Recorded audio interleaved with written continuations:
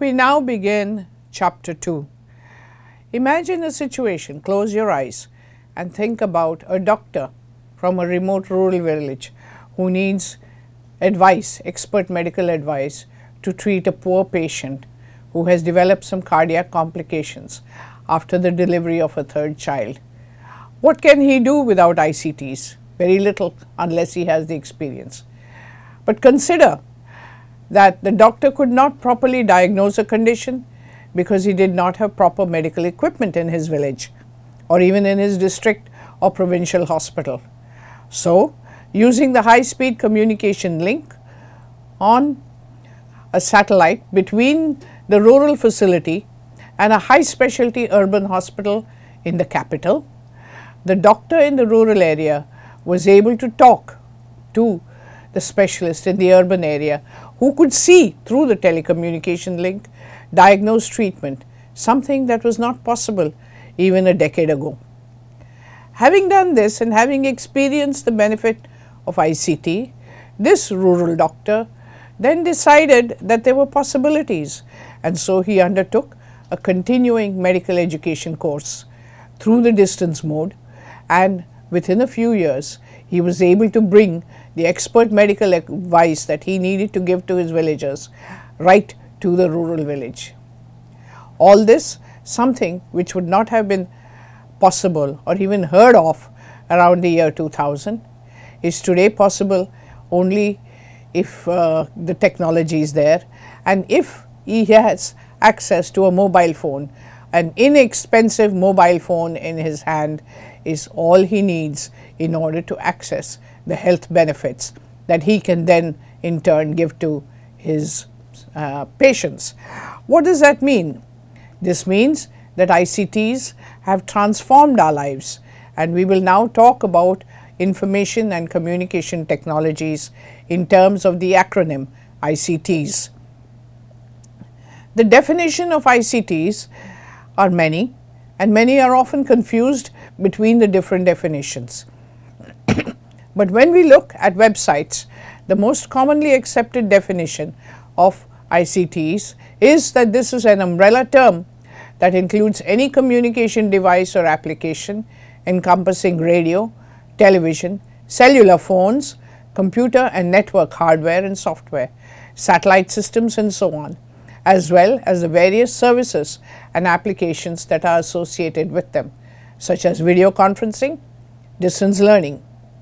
ICTs are often spoken of in a particular context, and within developing countries such as ICTs in education, ICTs in health, ICTs in terms of libraries, or ICTs in support of sustainable development.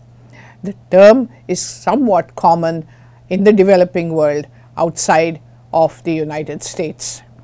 Having said this, we accept what is really the United Nations definition of ICTs, and we accept a 2003 definition from UNDP, which basically says that ICTs are information handling tools, a varied set of goods, applications, services that are used to produce, store, process, distribute and exchange information.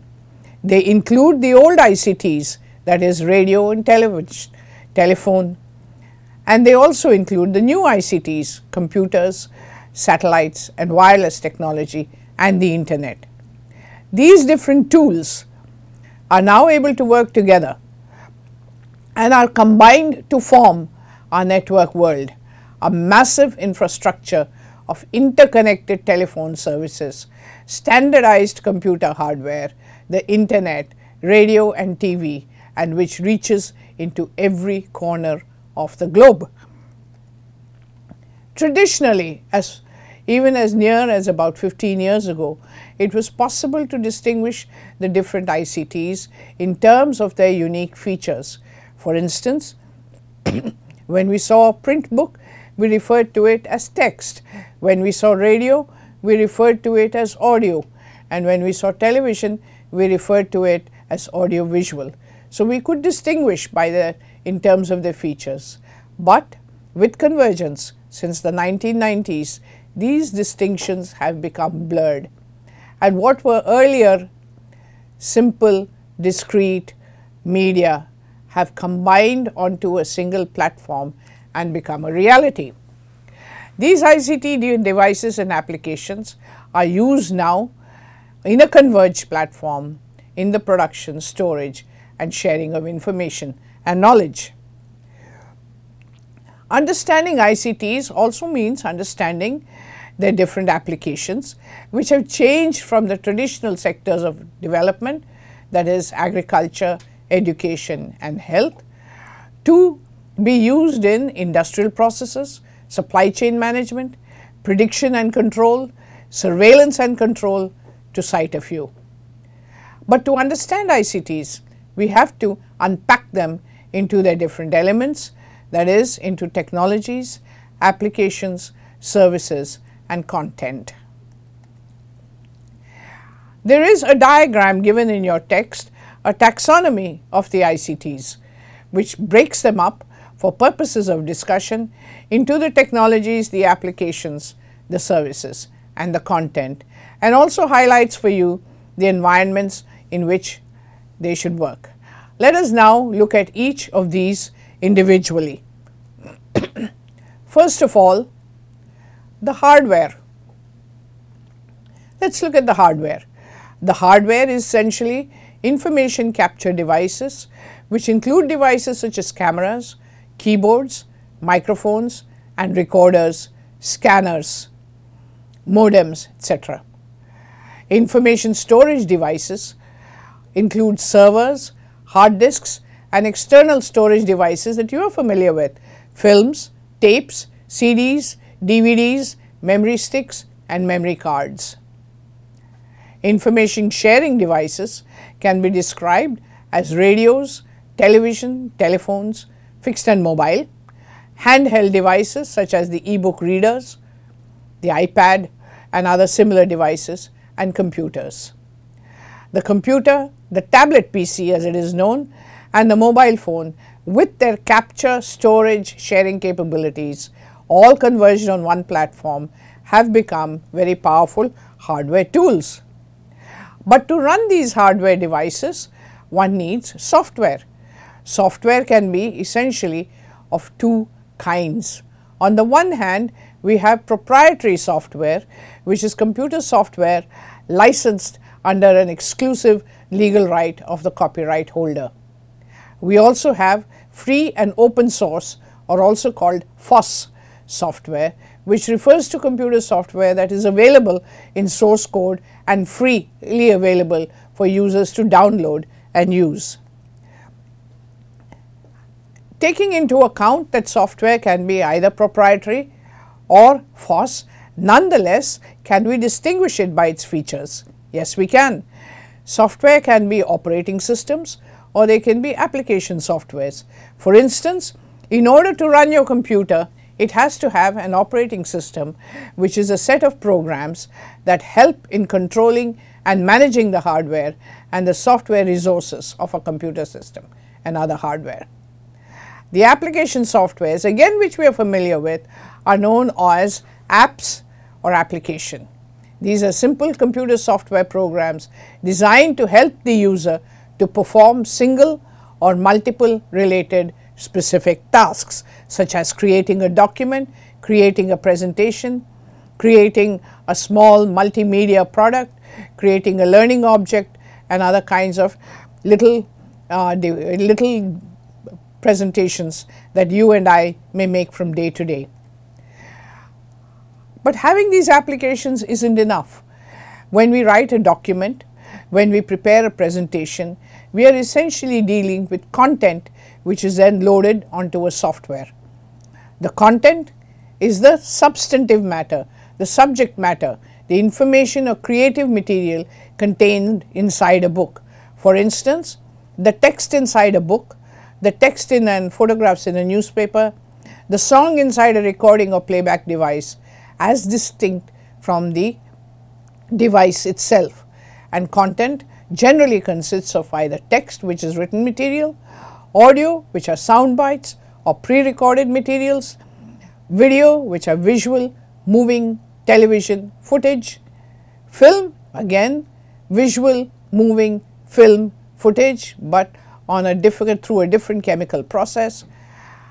Graphics, which are graphs, charts, tables, photographs, and animation, which are moving graphic animated objects such as cartoons.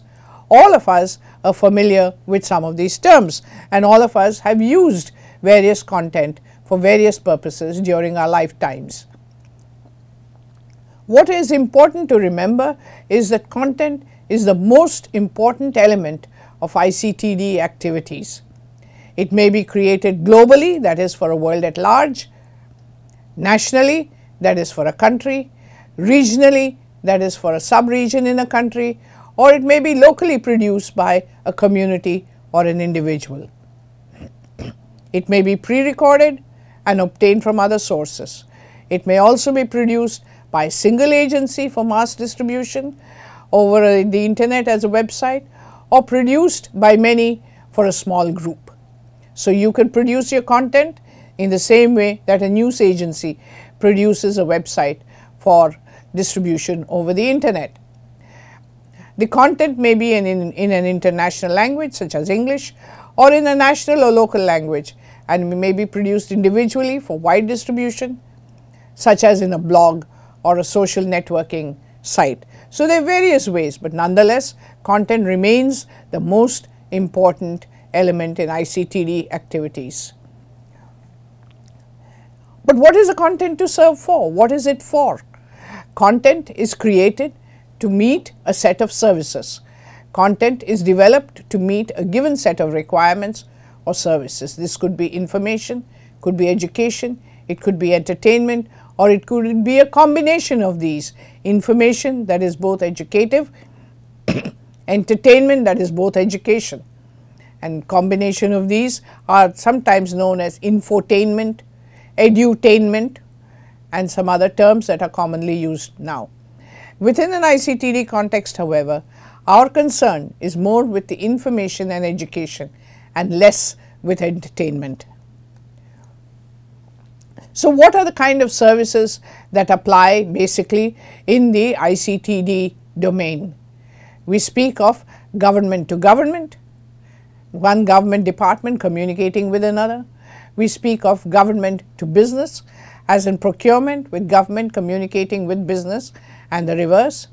Government to citizen, such as in a portal to pay your taxes. Business to business, one business to another. Business to business, one business to another. Business to citizen, citizen to citizen. There are different ways in which we can use the services for which the content is produced. Once the content is produced, using a particular application, how do we interconnect? The interconnectivity is done through connectivity media. At the sender's end, and if you will remember, at the sender's end, you will remember in that model of communication I showed you earlier. At the sender's end, there will be a network of telecommunication links from fixed phone lines, line-of-sight transmitters, wireless networks and satellites, and fiber optic cables, which are part of an extensive grid enabling the network. These are telecommunication links. At the receiver's end, that is at your home, at your desk, with your little computer, you will still require cables, modems, and routers, which are either internal to the system or external, connections to a radio, to a television set, a computer, or a mobile phone. All of these are necessary in order for us to connect to each other. The internet itself rides on this convergent network using only a small portion of the total telecommunication resources available worldwide.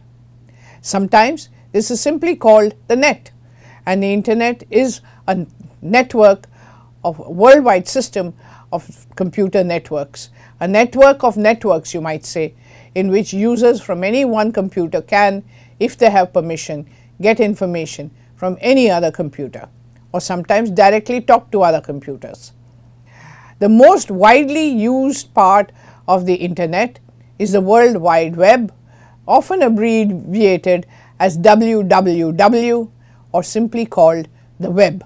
And many of us have our own websites and our own web addresses. But as we begin to look at these technologies, we have talked about hardware and software and content and services. In order for all of this to function, we need to have supporting environments. The first of these, because without this it cannot function, are our physical environments. In order for a computer or in order for to access the internet, in order for a television set or anything to work, stable electricity or an alternate power supply is absolutely essential. Many of us have small batteries called UPSs, uninterrupted power supply, that give us power for another 45 minutes or 1 hour even after the electricity has cut off. We also need, in terms of physical environments, satellites and terrestrial, wireless and wired telecommunications. This is important because sometimes for mobile communication in remote locations, when you have to build line of sight wired towers, distances are great and it is difficult. We also need buildings to house telephone exchanges and to house the access points. At the other end, we need users. The users need computers, modems and routers. And constantly there is a need for maintenance and the upgrading of the hardware technology and the human capacity to run this hardware technology. So there are supporting environments which are physical, which require constant monitoring, upgradation and maintenance. At the same time, in any given society, for telecommunications to run, for systems to be in place, we also need supporting environments in terms of the socio-political and the regulatory. In this case, just like the aviation industry needs a set of rules, that the railways need a set of rules, in much the same way, the information industry or the telecommunications industry requires enabling policies, laws and regulations for ICTD, both for the technology and for practice. For example, if there were no policies or no laws or regulations, we would have traffic chaos on our roads. It is because there are rules, regulations that all of us follow that we have a smooth running system of transportation on the ground, on rails, in the air and in the sea. So also with ICTs and so also with ICTD policy.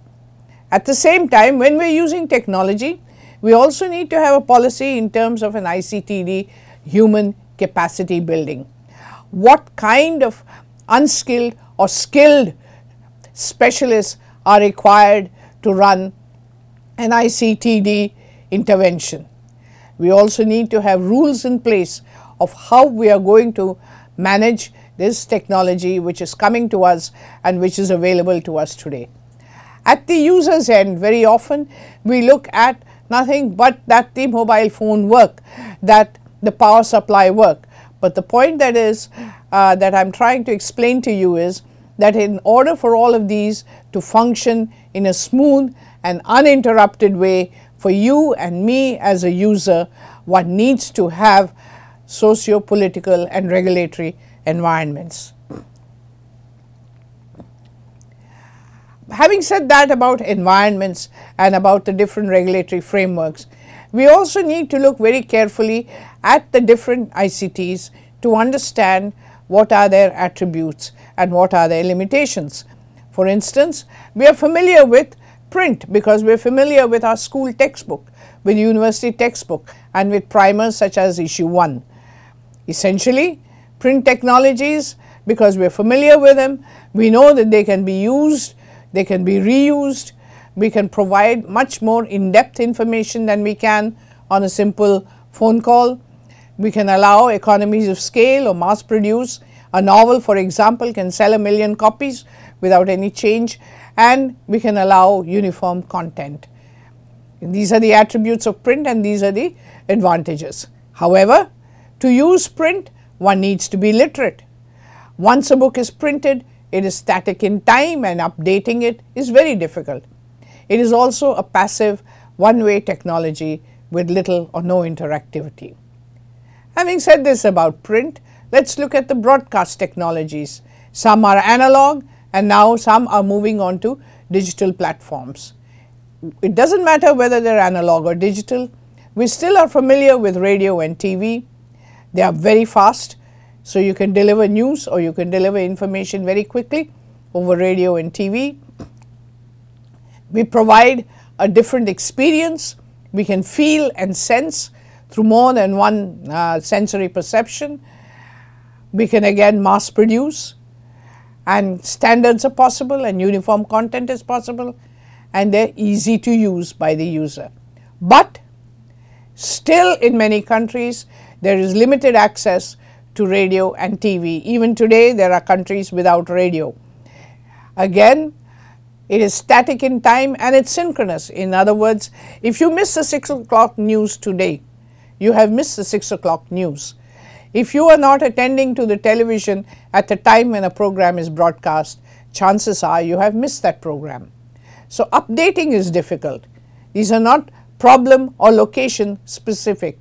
Because we mass produce them, we try to do it uniformly. It's a passive with very little interactivity. And we believe that using radio and TV means one size fits all content, because we have to address so many different groups of people with so many different needs. And let us not be fooled, radio and television startup, the setting up of radio and television stations still is an expensive business, and distribution and production costs still remain high. When we compare these to the digital, computer and internet-based technologies, we find that the advantages of these digital internet-based technologies are that they provide interactivity, they have low per unit cost, they allow us to mass produce or create economies of scale. An economy of scale is that when you increase the numbers that you're producing for, the cost of production goes down. Uniform content is possible, uniform standards are possible, we can update easily, these are problem and location specific, and they're very user friendly. But in many countries there is still limited access to the internet, there are still high development costs, there are capacities of providers, computer literacy is essential for someone to be able to use a computer or the internet. Local content is missing, but the real issues are of political will and an inadequate understanding of how and why we use these. Compare all of these to mobile technologies of today. The little mobile phone in your pocket or in your hand. It has many benefits. For instance, the mobile phone is a highly interactive medium where you get instant feedback just as you would in a telephone. It has a low per cost unit. It allows economies of scale. Uniform content is possible as you blast SMS, that is short messages, or you blast multimedia messages. Can be updated easily. It's problem specific. It's location specific. It's very user friendly. And you can take large content and break it into small parts. Local content can be developed, and it is not necessary to be literate in order to use a mobile phone. But use of mobile phone is nonetheless in many developing countries limited by physical constraints such as signal strength. Sometimes the farther you go away from an urban location, the weaker the signal strength is. It is also limited by social factors inhibiting access to and ownership of instrument. For instance, if the cost of a mobile phone is very high, the poor will not be able to own one. So the points that we have to remember about ICTs and their features are that we can classify them into technologies, applications, services and content. But all of these ICTs work within an external environment which consists of physical infrastructure such as power and energy and a legal and regulatory framework. To use technologies effectively, it is necessary to understand their strengths and their weaknesses and to choose the appropriate technology in a development context. It doesn't mean that just because something is new that it is the best one. It is what is appropriate to be deployed at a particular point in time. Try this exercise given in this practical exercise. An NGO in a small district of a country in Central Asia is keen on exploring the use of voicemail technologies. The NGO is unsure as to how to start and how to go about using mobile. Help the NGO by identifying the hardware, identifying maybe the environments, identifying the software, identifying the service provider, identifying what may be the cultural barriers, and then make a list. Having made the first list, analyze your answers and make a second list, and analyze your answers again and make a third list. Let us see what you find. There is no right answer, there is no wrong answer, but the process will help us to learn the different aspects about technology. As technology is growing, as it is evolving, there are changes taking place very, very rapidly, so that it is impossible to predict today what will be the technology of the future. For instance, 10 years ago we could not talk about mobile phones and their spread. Today we are talking about new kind of tablet computers, some at very low cost. We are talking about different kind of devices which enable us to store more information. So we do not know in terms of hardware what the future holds. But today, more than the laptop and laptop computer and the desktop computer, the mobile phone in the hand of a person is a very powerful device. And the highest rates of growth of mobile phones are not in the Western countries, are not in the developed countries, but the growth taking place in the Asia Pacific region. The mobile phone has a low energy consumption, does not require stable and continuous electricity supply. You charge it when there is power and you use it even if there is no electricity. Similarly, it is considered to be green technology because it has a low emission and a low carbon footprint. In terms of applications, there are changes taking place. Free and open source softwares are becoming more and more accepted. The Web 2.0, which is the next generation web applications, and Web 2.0 is not about hardware. Web 2.0 is really about a bundle of or a basket of applications that allow increasing interactivity among people using the applications and allow what is known as user generated content, and that is that you and I through a social network create our own content which we then distribute. A third dimension in terms of trends in evolution and ICT evolution is the Internet of Things. The Internet of Things is a time where our devices will control other devices, where we will be able to manage most of our affairs, where there is machine to machine communication and taking away the special time that we need for other kinds of work. So the Internet of Things, where objects are linked through the internet, and these in turn are linked on this convergent network with your mobile phone in your hand, is the direction in which evolution and growth of ICTs are taking place. In content, using Web 2 technologies, social networks, some of them you are familiar with, Facebook, Twitter, Flickr are some of the names you must have heard, blogs and wikis as little open source bits of information, learning objects and learning object repositories, open educational resources and digital stories are some of the trends that are taking place in terms of content development, where the shift takes place from one person or one organization producing content for many to every individual being both the receiver of information and also the creator of information. In services, we are looking at the sky as the limit, with applications and content only limited by our imagination.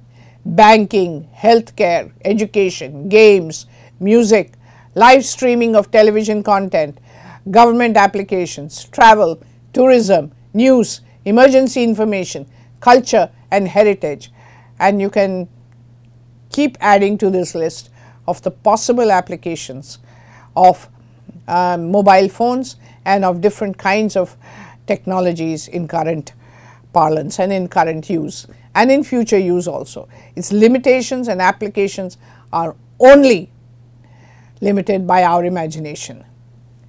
The factors that will determine the direction of ICT growth, really adaptability, how best you can use this in different conditions.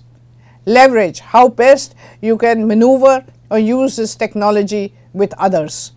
How easily you can master it, how easy it is to use. How accessible is it? How much does it cost? Is it low cost? How does it allow interactivity? How does it allow transferability of knowledge?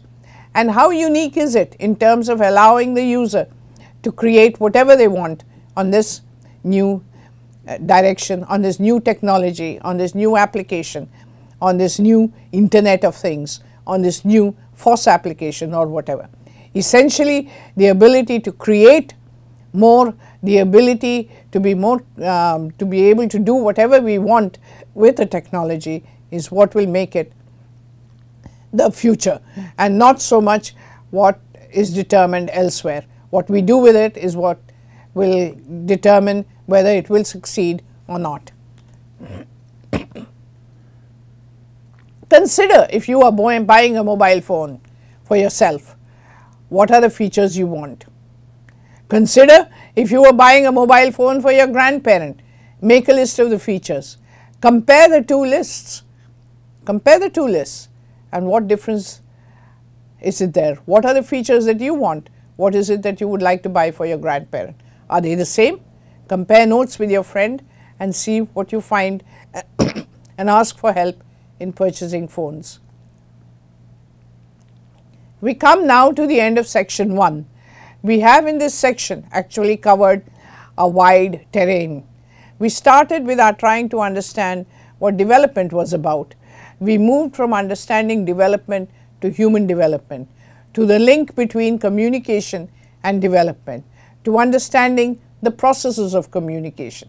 Having understood that, in chapter 2, we looked at the tools of communication. And having looked at the tools of communication, we began to look at what are the future trends in development of these tools.